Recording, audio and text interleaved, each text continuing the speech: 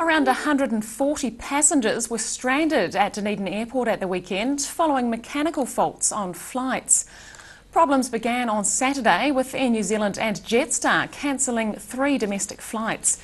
Passengers on one flight were left on the tarmac until midnight Saturday, which irritated many. Missed work today, my daughter's missing school,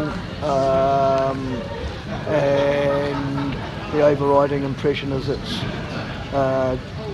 these guys just don't give a stuff. And it was hard to make decisions last night because there was no certainty.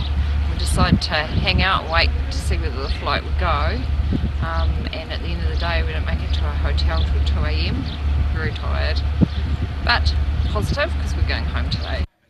Passengers were eventually removed from flights and offered accommodation in the city.